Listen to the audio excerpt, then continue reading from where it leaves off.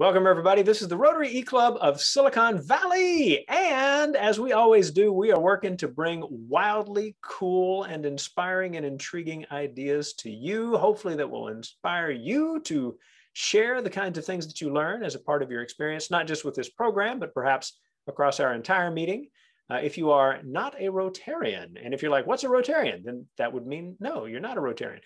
Rotarians are members of Rotary International, a worldwide organization of over 1.2 million people in 34,000 clubs that get together in their local little space or in our online international space, as it turns out, in order to figure out ways to make the world a better place. And so one of the ways that our club, the Rotary eClub of Silicon Valley, does this is by bringing fantastic speakers into a space where we can share so as to allow folks to not just experience good ideas, but for Rotarians to be able to make up misses in their own club, because our club is so crazy flexible. That's just kind of who we are. Our speaker today is Andrew Vanden Heuvel. And this guy is interesting on so many fronts, it's hard to know where to get started. But he and I have known each other through the ed tech space, educational technology world, realm, whatever you want to call it. He does lots and lots of work to find ways to inspire young people to see new possibilities in their learning, has a special passion for astronomy, and recently did some wonderful work as a part of a webinar that I helped host called Activities Across Grade Levels.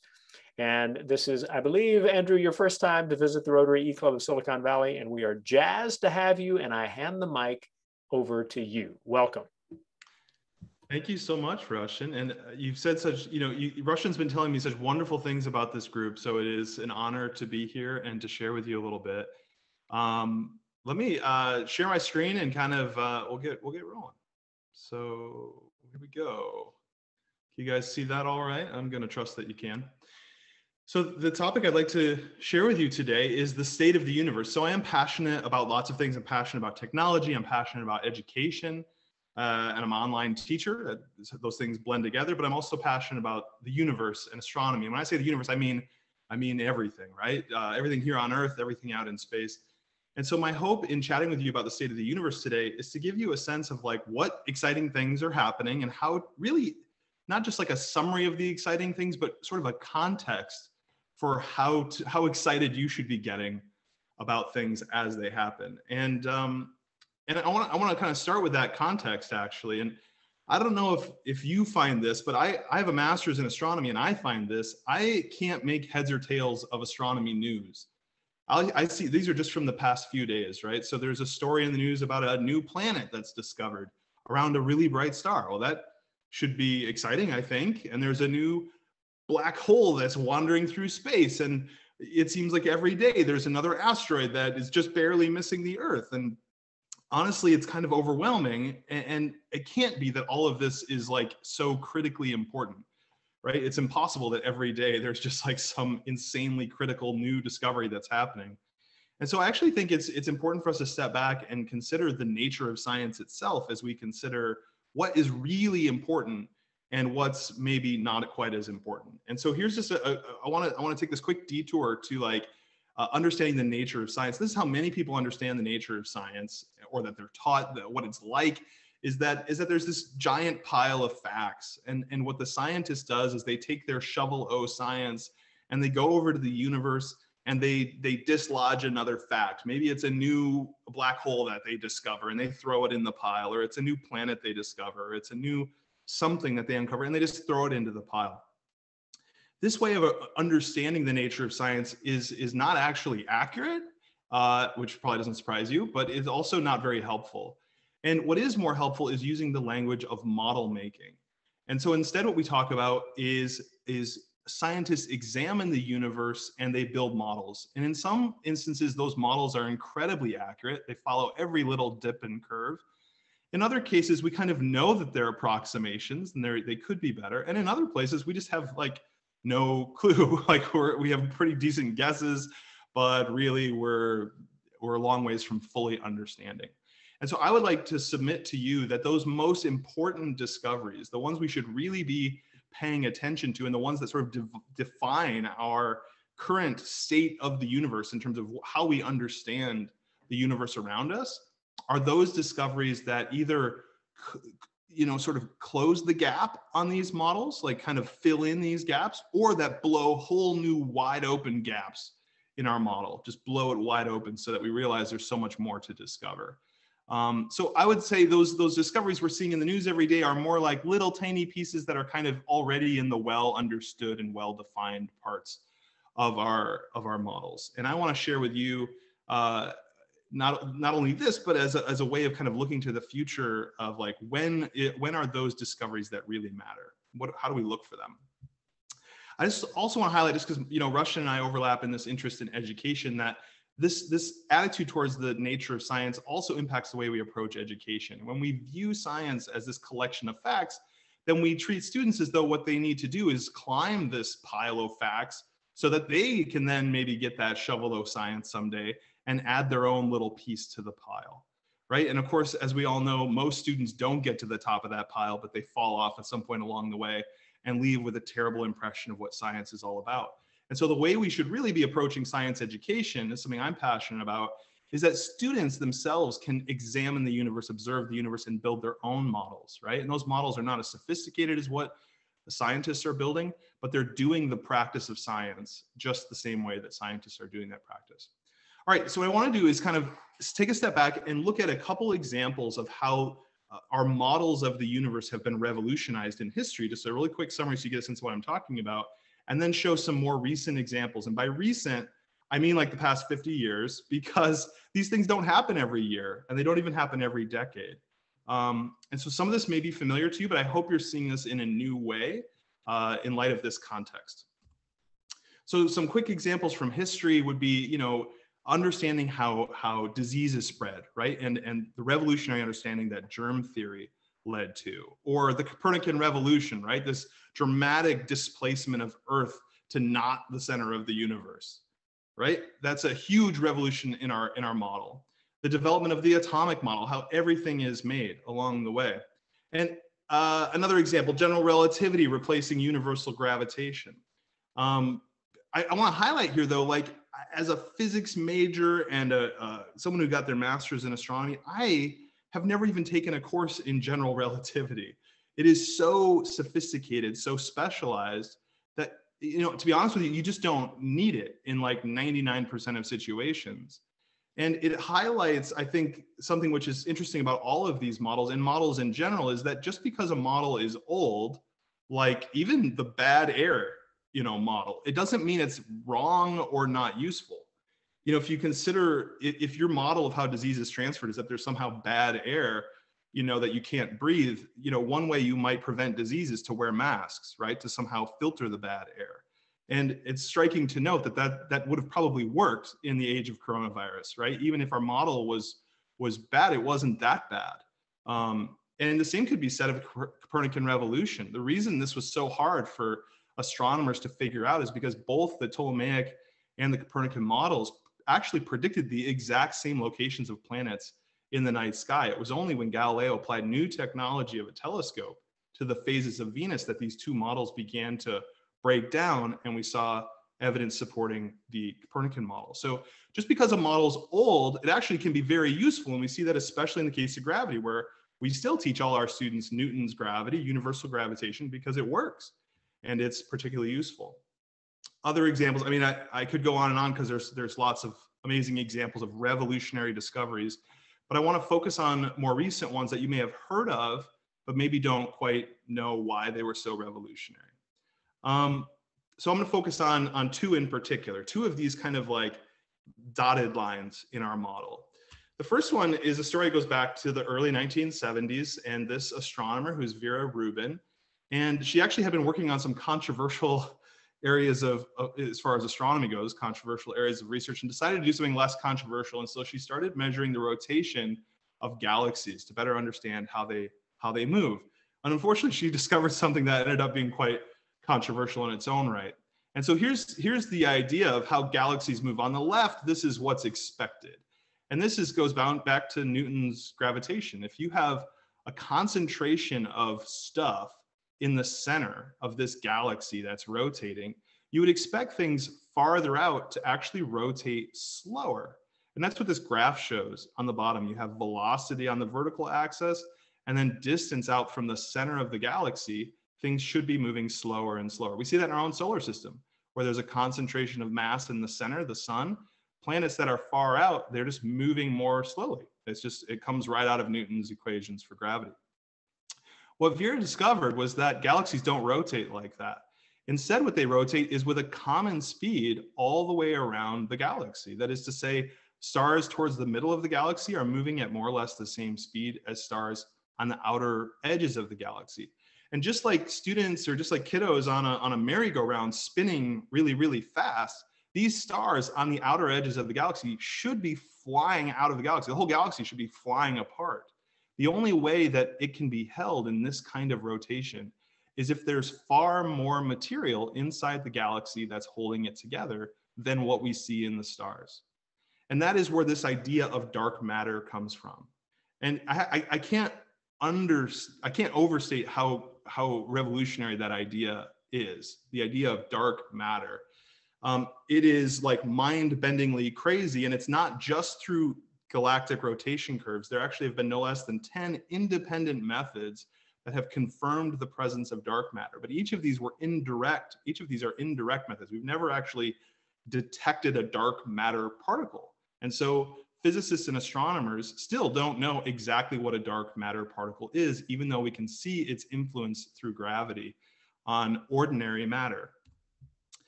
Today, it has yet been undiscovered. So even though it's sort of in the zeitgeist, everybody knows about it, it is a commonly described phenomenon as sort of being mysterious. There's active, ongoing physics projects. Usually they involve abandoned mines miles beneath the surface of the Earth to detect actual dark matter particles. And so when you're seeing news in physics and astronomy, that's the kind of news that I'm paying attention to, is what kind of progress is being made to solve this mystery of what is this dark matter.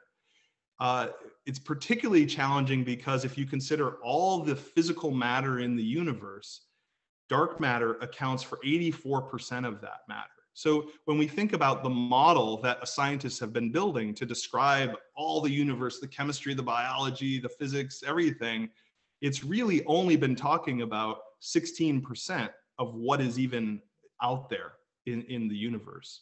And that's very challenging, considering how incomplete all this work we've been doing seems to be.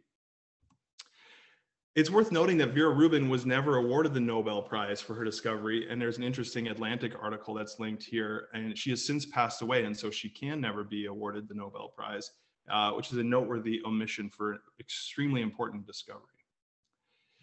This is the next discovery I want to share with you is along the same vein, and this is one I got to experience personally, which is unusual, again, because I'm not that old, and these discoveries don't happen that often. But in the mid-1990s, and when I first started reading astronomy books, this is what I saw when we're talking about how the universe changes, this cosmology, how the universe changes at the largest scales. And what we were told at that time was that there's basically three possible models for how our universe is expanding. So we know the universe is expanding thanks to lots of different astronomers' contributions of measuring the expansion of the universe, galaxies receding from each other, moving away. But what we didn't know and don't know is what happens then later on. Are these galaxies, right? We have this mass from all these galaxies pulling on each other. That's going to slow the expansion. And so is it going to pull, it basically boils down to, is there enough stuff in the universe that it's going to pull all these galaxies back together and they're going to come back down like the pink curve shows? The size of the universe is actually going to contract again and the whole universe will recollapse. That's one possibility.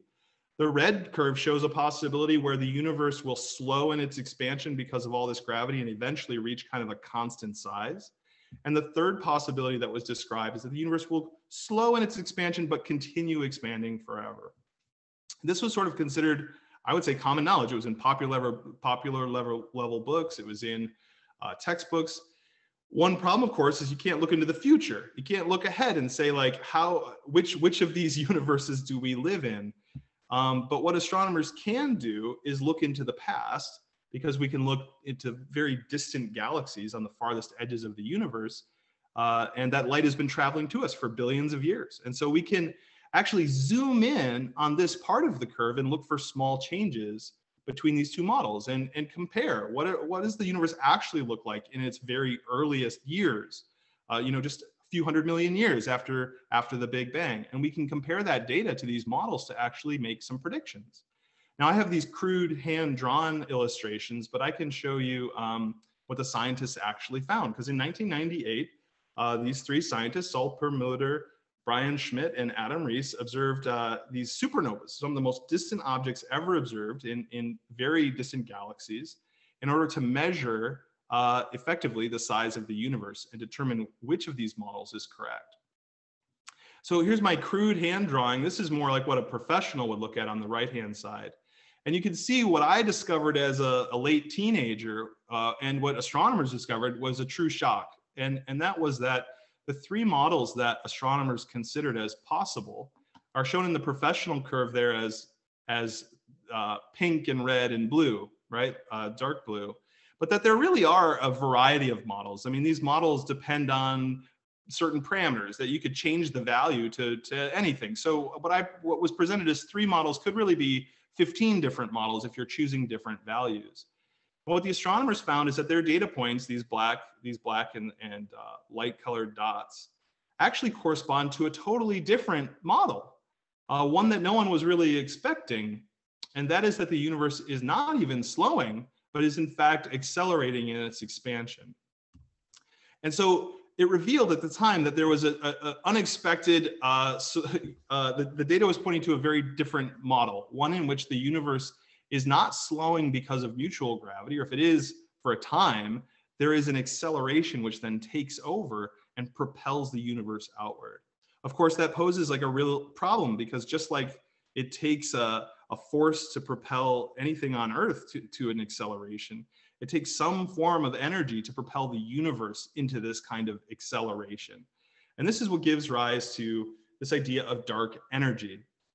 We call it dark energy because we don't really know what it is, the energy that is causing the universe to accelerate in its expansion.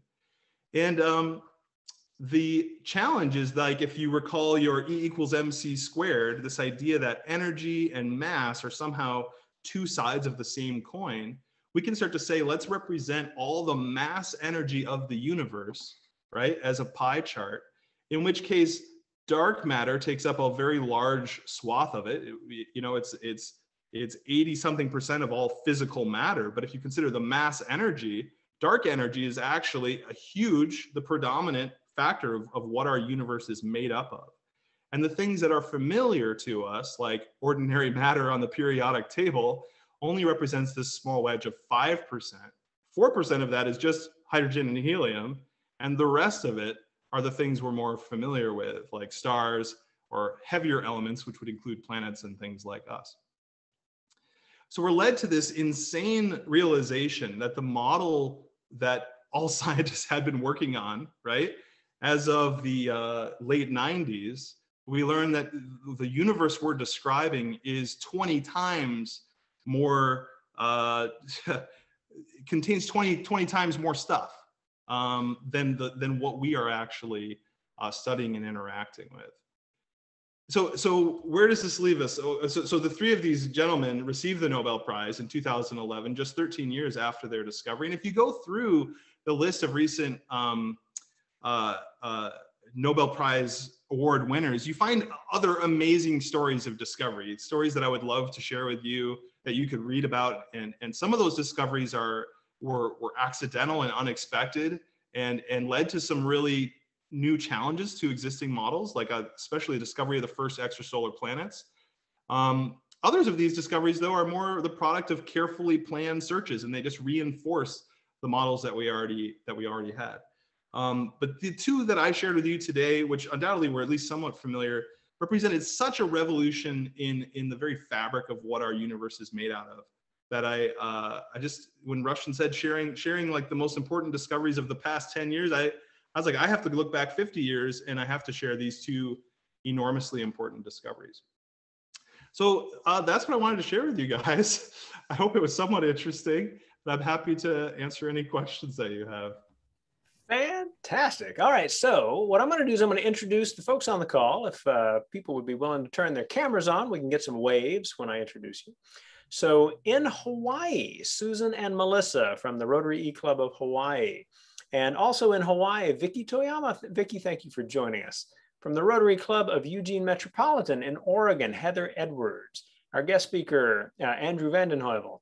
And from our club, we have Rory in Texas, Shags in California, Farheen in California, Phil in California, and Cecilia in California, plus me, Rushton, in California. All right, so let's jump into the questions. The first one that came in is one from Cecilia, and she added it to the chat. So how does dark matter relate to black holes?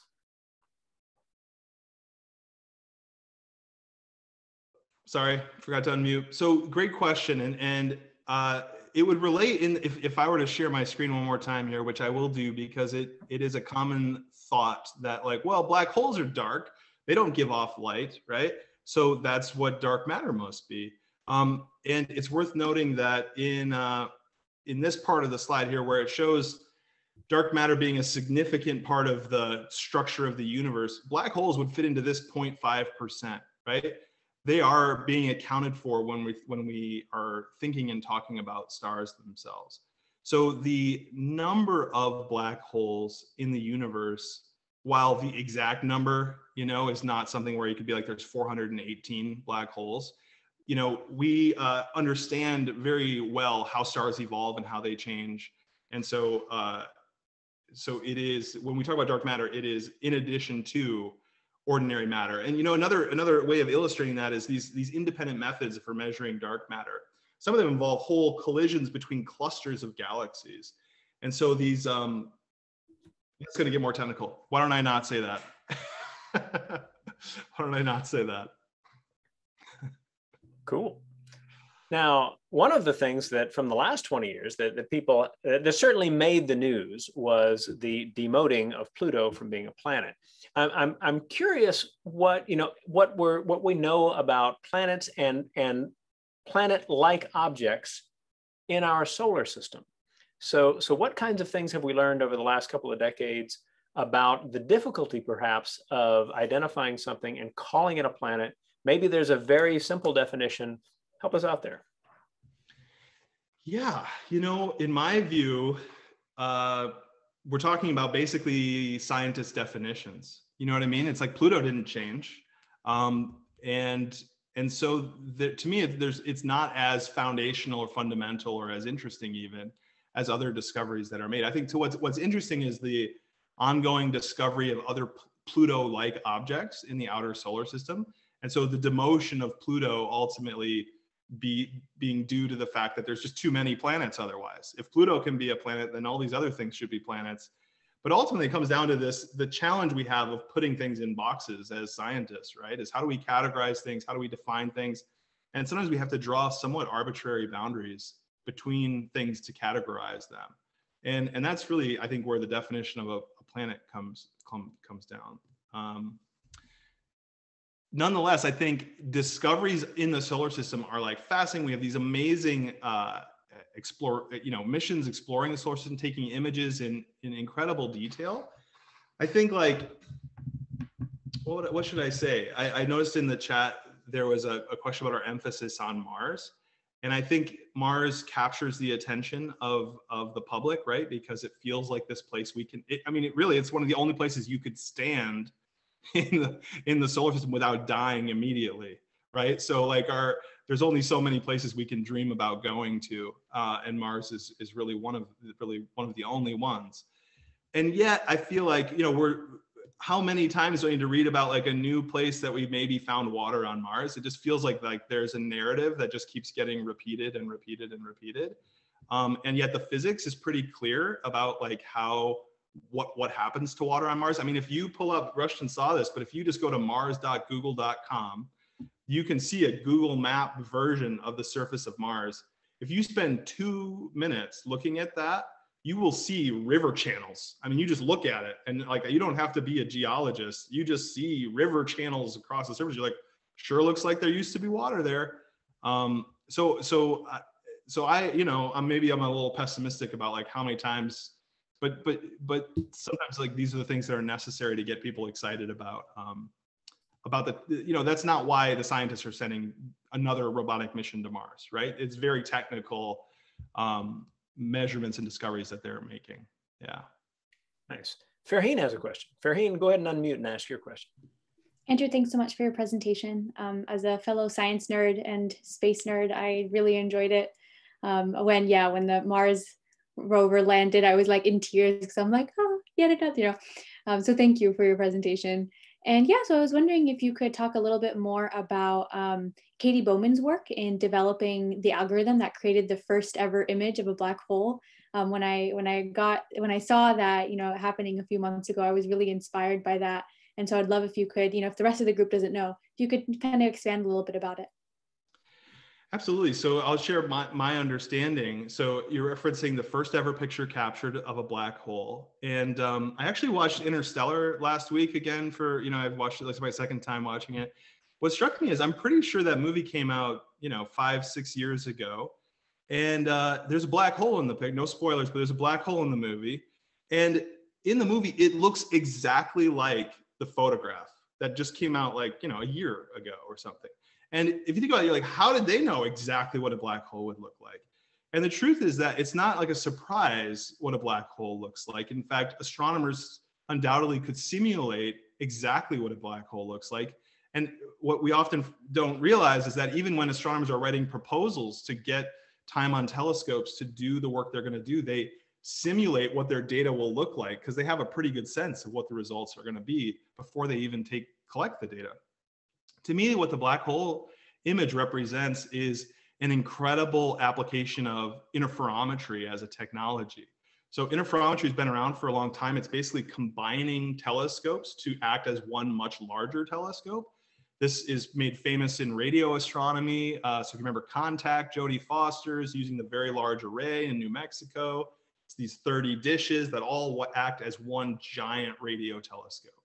And that technology has continued to improve decade after decade to the point where now optical telescopes can be combined through interferometry, which is just insane. Literally, the light waves are being combined together. And so the image of a black hole was an application of this incredible step forward in the ability for interferometry to take pictures of things that are so tiny on our sky that we'd never be able to capture an image of them before. One of the big limits of how much detail you can capture in an astronomical picture, besides blurring effects of our atmosphere, is the size of your telescope. And so by combining many telescopes together, you can take very, very detailed images. So again, this is like my view of that is it's a very exciting, cool thing to say we have a picture of a black hole. Although strictly speaking, it's a picture of the stuff around a black hole, right? That's falling in. The advance, in my view, is the technology that made the picture possible. Yeah. Thanks. All right. Heather asked in the chat, are there other astrophysics priorities that we as civilians, we'll call us, don't know so much about? And I'll overlap on that question. Common misconceptions that may be out there that folks who don't spend a lot of time focused on astronomy might have, that you can say, here's a common misconception, and speak to that. So both of those things, the priorities and the misconceptions. I would say in terms of priorities that what motivates the scientists is probably 10x to 100x more technical than what is presented to the public, right? So the topic of, we're trying to find life in the universe. Why are we searching for planets? Oh, it's life in the universe, right? Why are we going to Mars? It's water on Mars, it's life on Mars. Things get simplified to such a degree that I think it sometimes the coolness of the uniqueness of the studies gets oversimplified out of the story. Misconceptions. I have to think about that for a second. I mean, there's the standard misconceptions in astronomy, what causes the seasons, but misconceptions. I mean, So you're talking to someone who's not a research astronomer. Like I chose to leave a life of research to become like really focus on teaching. And so maybe that is the lens through which all of my comments would be. But as I talk with friends who stayed in the research field, like honestly, the thing I hear the most from them is how frustrated they are that money is such a huge part of their day-to-day lives. Like you'd like to think that in the altruism of like the ivory towers, like in just the pursuit of knowledge, like they wouldn't have to be thinking about money so much. One of my closest friends from graduate school is a faculty member at a large university. And he actually was like starting a business to fund his research. He's like, it's easier than writing these grants. He's like, I'm going to make millions of dollars from my business to support my astronomy research. I'm like, you're insane. But that's how competitive the dollars are for researchers, which is disappointing, I think, for many of them. All right. Well, before I hand it back to you for a final thought, what we will do is we will wind down the recording. As all of you know who watch more than 1 or 2 or 3 of these, we just keep talking to these interesting people after we stop the recording, which is why you want to get involved with checking out like what we do when we're doing it live, right? But if you are watching the recording as a part of the program on a future week where this is our capstone piece of the meeting, we thank you for joining us, and we hope that you will tell us a little bit about what you thought of this program, other elements of the meeting, the inspirational video, the comments and happy dollars, all of the different things, the learn something new piece that Shags helps us, kind of enjoy every week. All of those elements are elements that come together to allow us to have an experience that we hope inspires you in some way each week. Leave a comment in our discuss section at the bottom.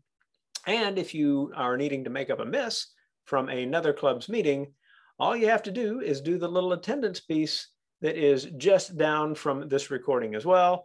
Please successfully spell your email address when you do that in order to receive the necessary email to pass along to your club secretary. With that, I thank you for joining us, and I want to hand it back to Andrew for the final word. Well, first of all, thank you so much. And I think the final thought is one of the things I love the most about astronomy is that it is so accessible, and there are so many books written for a popular level audience that can be read. And so that's how I just fell into astronomy, was by reading these books. And I think you can get as deep as you'd ever want to get by a trip to the library, honestly. Fantastic. Everyone, we will see you next week.